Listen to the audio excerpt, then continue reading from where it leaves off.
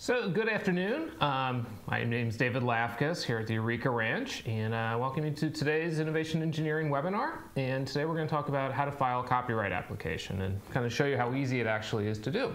I do want to point out that if you have any questions during the webinar, there is a place there to put in questions during the webinar in your GoToMeeting queue on probably the right side of your screen there. Feel free to type those in, and if I can, I'll get to them while I'm talking. Otherwise, I'll get to those at the end. We'll have some time to go through that.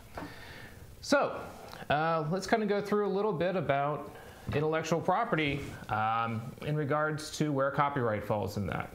And under the term intellectual property, we have patents, trademarks, copyright, and trade secrets. And here at the ranch, we talk a lot about patents. So that's what our definition of meaningfully unique is. So we're always pushing that. Trademarks we're doing as well, because you got to name your products well. But copyright kind of seems to be forgotten, not only here at the ranch, but in actually most of intellectual property. And part of it is that I can tell you in my field, it's a little bit of not a money maker to actually file copyrights. And there's no easy way to search whether or not anybody has the same exact copyright out there. Whenever you file for a copyright, it goes into the U.S. Library of Congress, and it's incredibly difficult to search there. Usually you have to go and pay somebody who does so.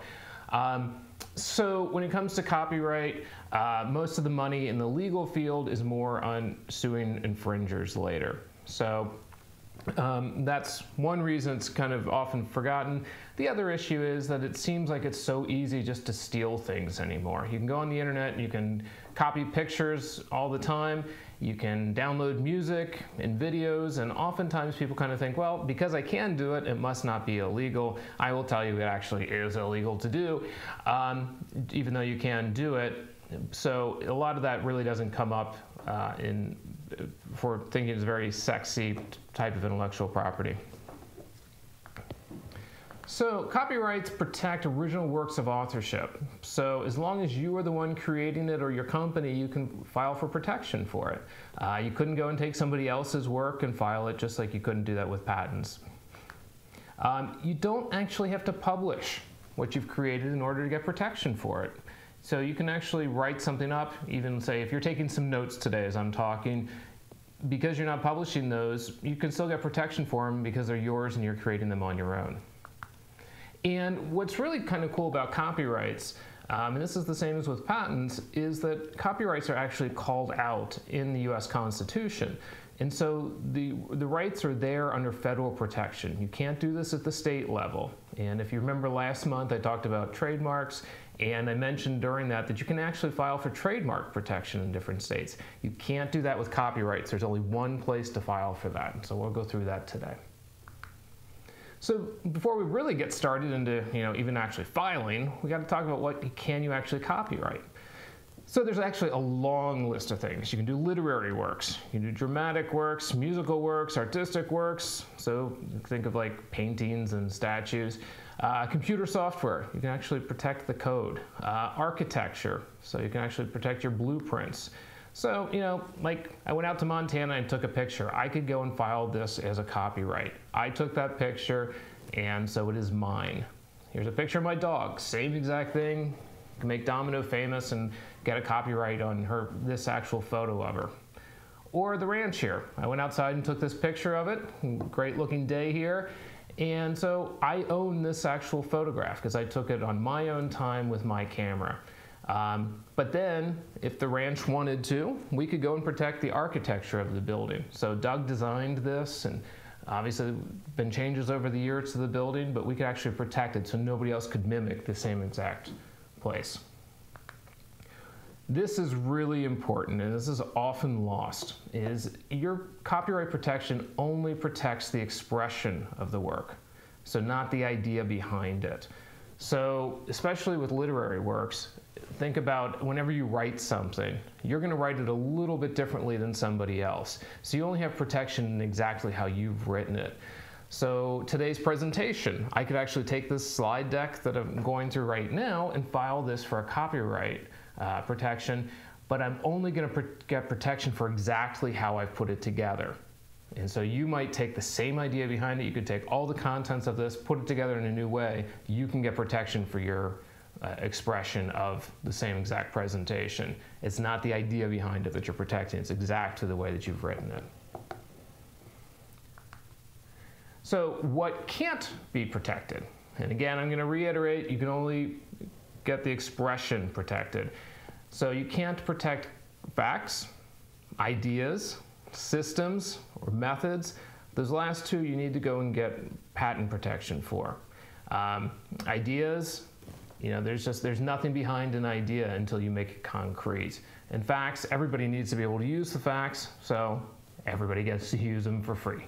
So here's just an example too of how the expression changes. So I was out in Las Vegas and went to Hoover Dam and I took some pictures.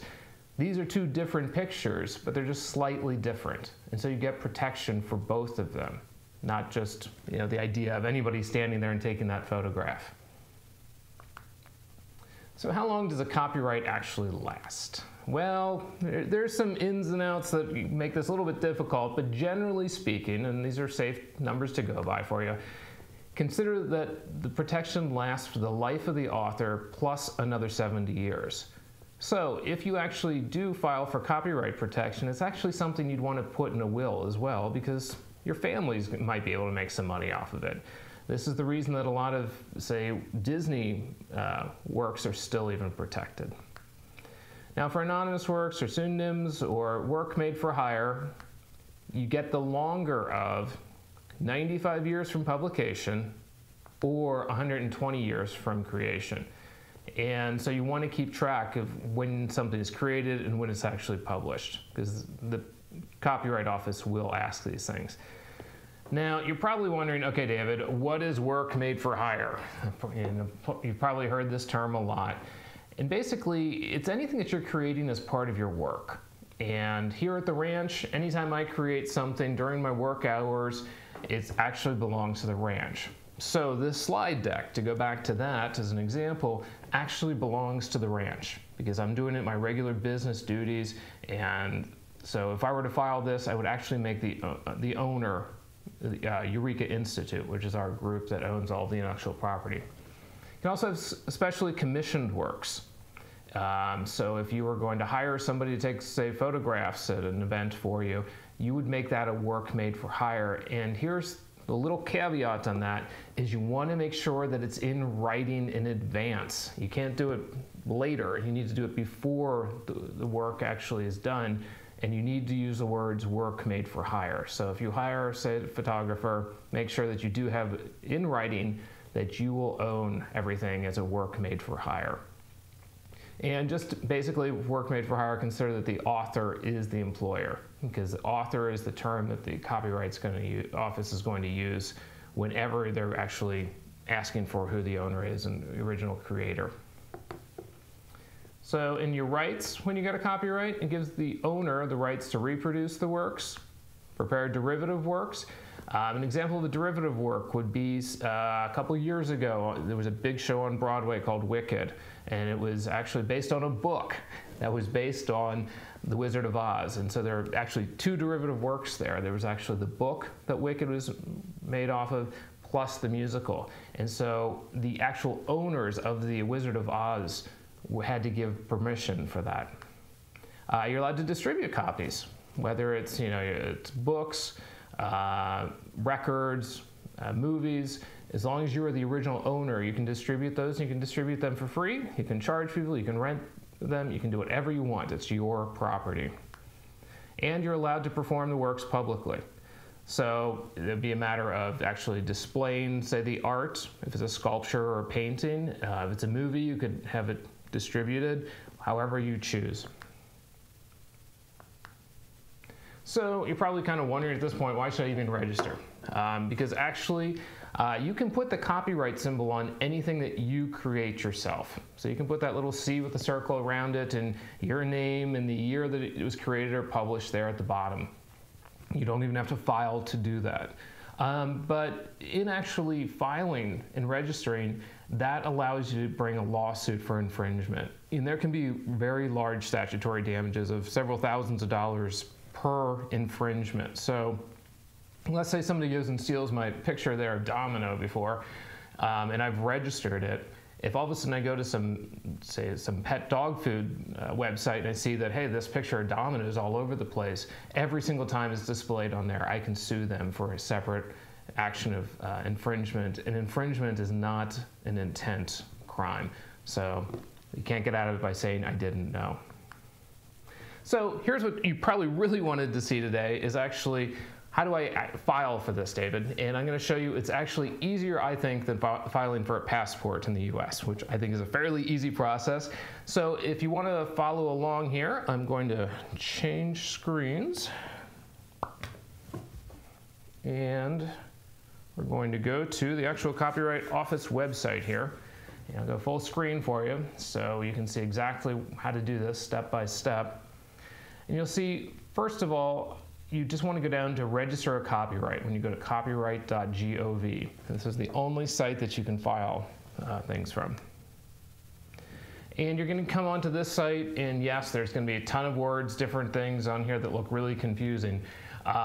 Keep in mind it is the government, so they usually don't make things look really great, but I will tell you their filing system actually works fairly well. If you prefer to actually file for your applications on paper, right down here, you can actually just print out the forms. And so literary work would just be, say, a book. Visual arts, that would be that picture of Domino that I'd use that form. And then different things for sound recordings, performing arts, etc. And actually, if you click on these, they give you an example, all the examples of what can be filed using this.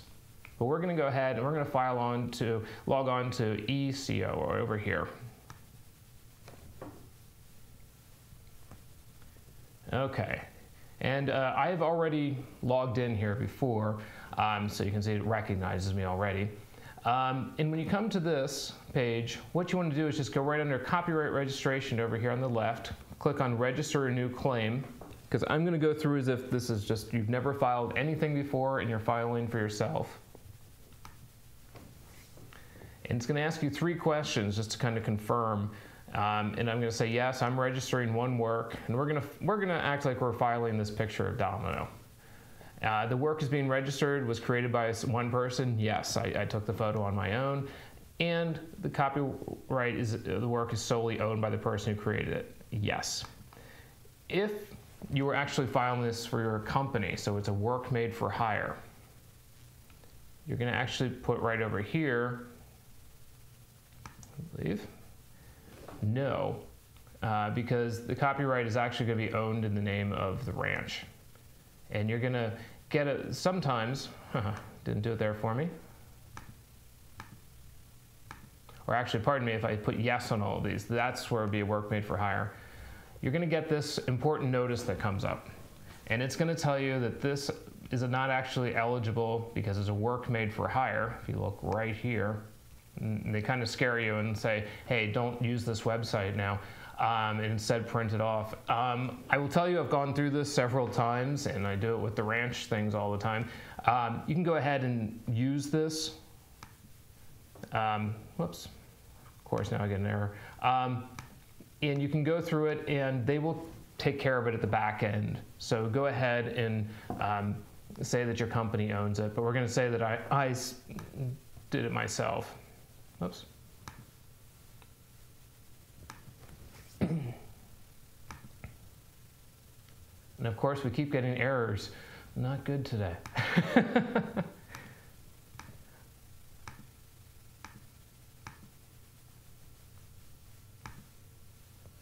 Let me try and refresh this. Hey, we're failing fast and failing cheap today.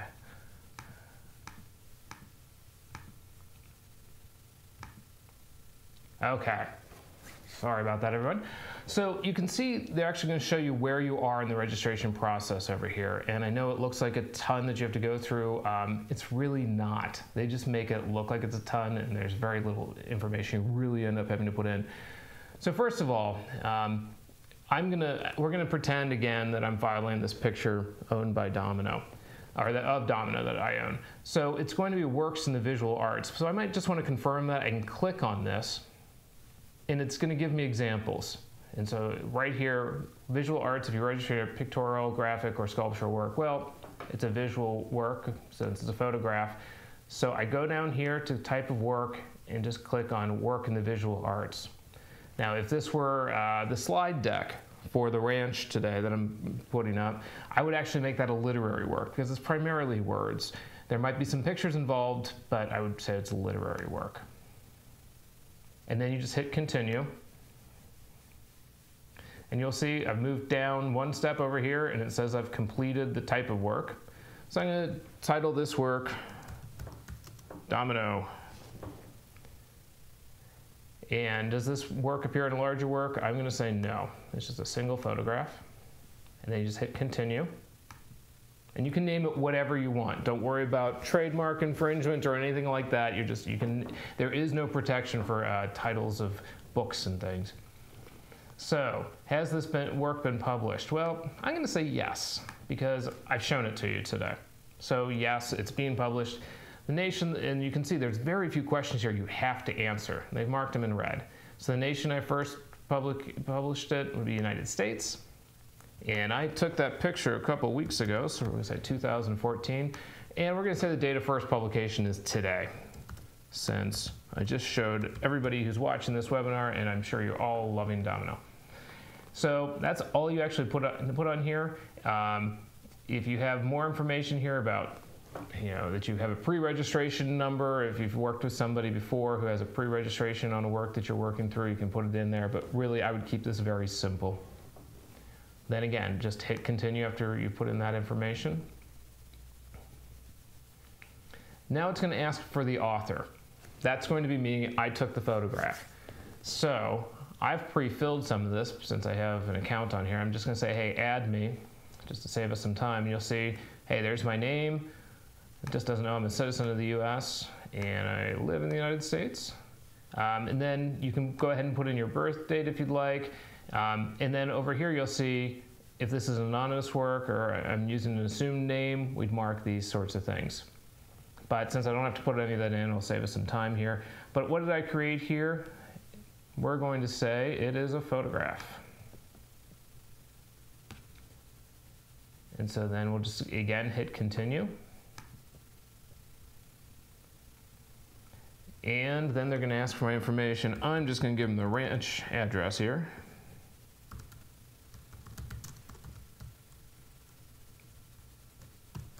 Because I don't think any of you really want my home address.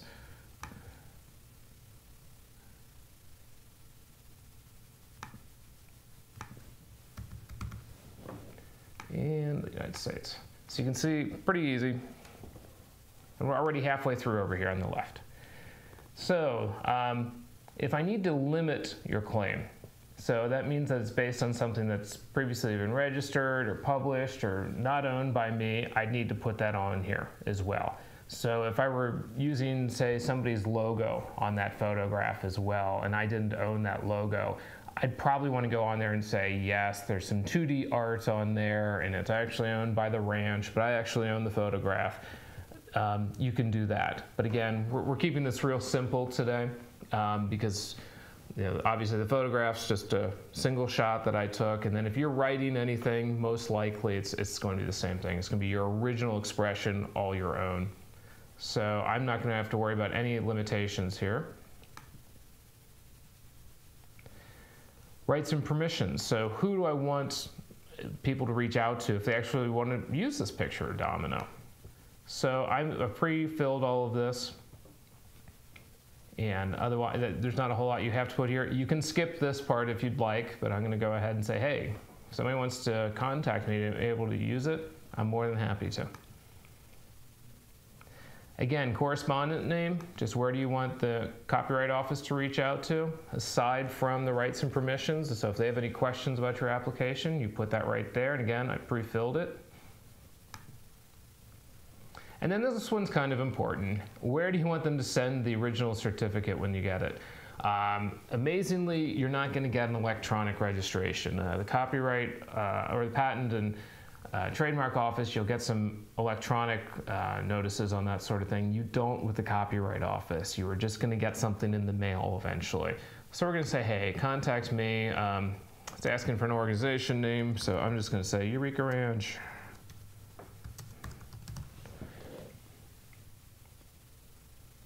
Hit continue here.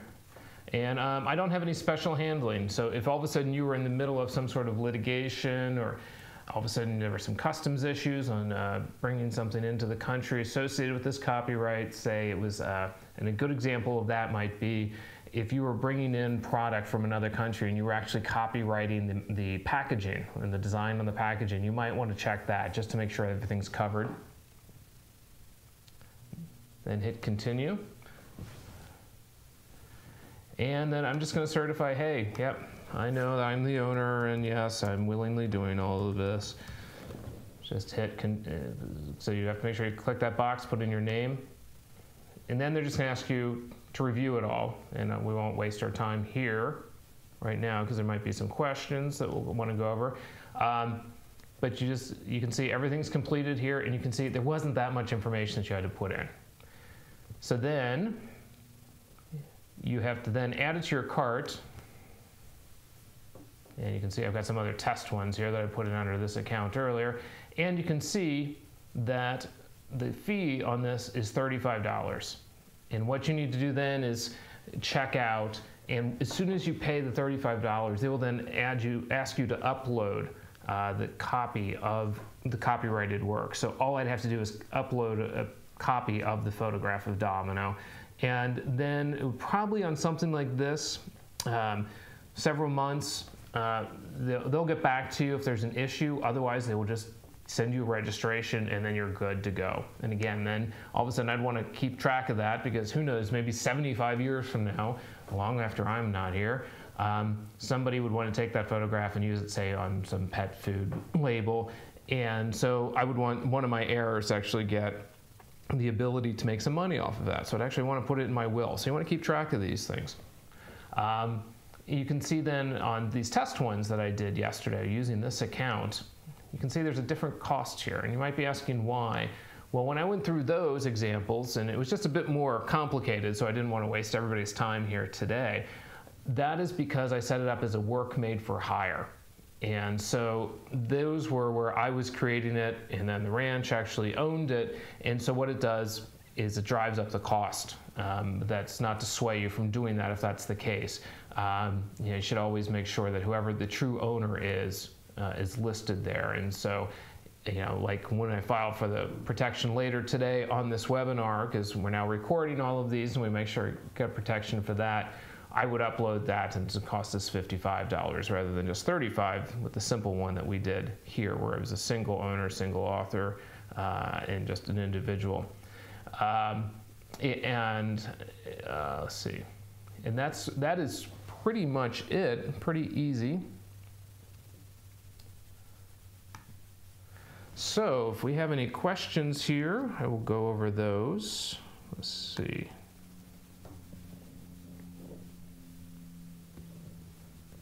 Okay. Okay, good question here. Asking how long does it really take the Copyright Office to process these? Right now, it takes about 3 to 5 months if you're doing it online before you hear back from the Copyright Office. If you're doing it by paper, and you might remember when I first went onto the Copyright Office site, I pointed out how you could print out the forms. They're taking about 13 months right now to review those. And that's actually because it is somebody sitting there by hand going through every single page and making sure everything is correct. So that takes a lot longer. So if you can use this system, it's going to save you a lot of time. And let's see. Okay, and we went over cost. Okay, here's another question. Okay, very good question. How can you monitor infringement of copyrighted works? The best thing to do is actually reach out. There are several organizations out there like Thomson Reuters where you actually pay for somebody to watch. And so they actually have somebody at the Copyright Office that goes through the stacks periodically, looks for anything. Otherwise, it's kind of left up to you. And so here at the ranch, we're constantly out there monitoring. We've got Google alerts, for certain terms. So we go out there and find out, okay, is somebody actually using any of our materials? And if so, then we usually send them a nice note first and just say, hey, I'm sure it was accidental, but shouldn't be using our work anymore. And then if we have to, we do have to be a little bit more difficult to work with in order to protect our works, because if you're not out there protecting your things, it's basically saying that anybody's allowed to. And along the lines of monitoring, what else can you do is make sure that you work out with your IT people that a lot of your materials can't be downloaded from your website as well. So we try to be very careful with, like, say, our videos and a lot of our slides and other things, that they're just not open for anybody just to download and use however they want. We want to be very controlled about those materials, and your company and organization should be as well. Let's see.